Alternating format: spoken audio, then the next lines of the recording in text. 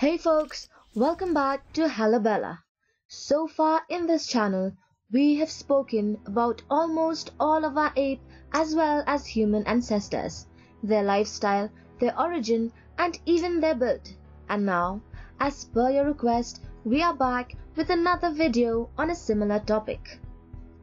This time, we will be discussing everything about our mysterious ancestor known as Homo Antecessor. So do not go anywhere.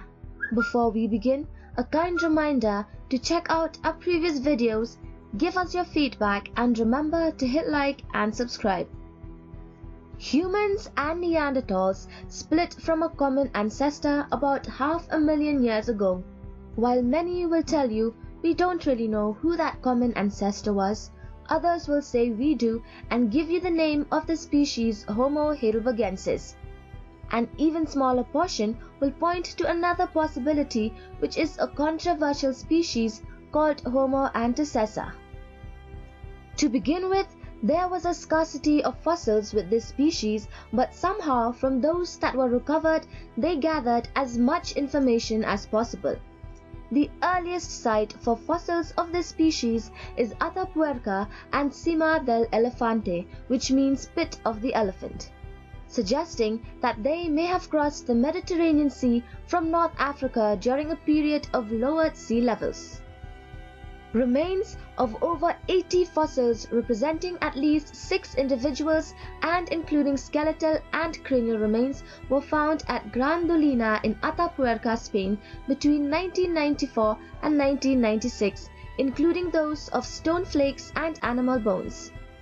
The human fossils included an isolated molar and a jawbone with some front teeth belonging to an individual aged between 20 and 25 years and the cranium of a 10-year-old juvenile. This species lived between 1.2 to 0.8 million years ago. Now, due to the scarcity of their fossils, a little is known about their physical appearance. Although, from the few information gathered, the height of an average male was found to be 1.75 meters and weighed around 80 kgs, while the females were approximately 1.5 meters tall, weighing 60 kgs.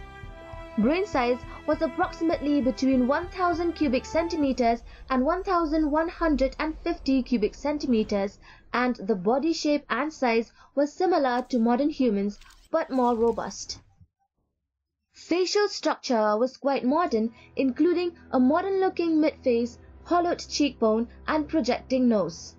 Archaic features were also present and includes a low forehead and marked double brow ridge similar to the Neanderthals, and a protruding occipital bun at the rear of the skull, which is an area that sticks out at the back of the head. Function of this bun is not exactly known. One interesting thing about them is that based upon cranial anatomy, they are thought to have been capable of detecting the same range of sounds as modern humans. This species name is highly debated, with many considering the remains to be Homo heidelbergensis, but then after proper study they discovered a combination of unique features and came to a conclusion that they had discovered a new species, and the name Homo Antecessor was announced in 1997 by J.L. Arzuaga. Studies also show that they might have been right-handed and used a symbolic language to communicate. The name of this species actually means explorer and was known to have been present in England and France besides Spain, and based on the teeth eruption pattern, the researchers think that they had the same development stages as Homo sapiens, and some dental and cranial features suggest Homo Antecessor is descended from Homo ergaster. It is also believed that these people belonged to the first human population as yet known from the European continent. Coming to phylogeny, or the evolutionary tree, and how this species fits in, a hypothetical scenario was put out. We have mentioned Homo ergaster in a few videos. This species was said to have given rise to Homo Antecessor in Africa. Now, about 1 million years ago, Homo Antecessor probably spread via the Middle East to Europe, including Grandolina, where the first fossils were found.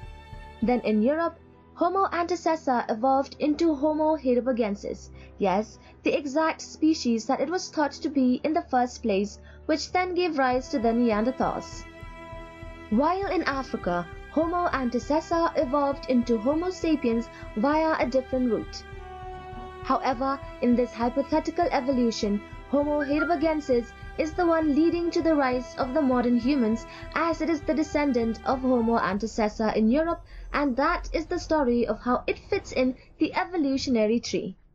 Another suggestion was that Homo Antecessor may have evolved from a population of Homo erectus living in Africa more than 1.5 million years ago and then migrated to Europe.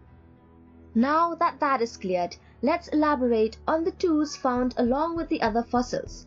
When studied, it was concluded that the stone tools were of the Oldowan type. They included simple cutting flakes, lacking the more sophisticated tools found elsewhere at this time. At Cima del Elefante, the cave seemed to be a tool-making site where flakes showing clear evidence of manufacturing techniques were found.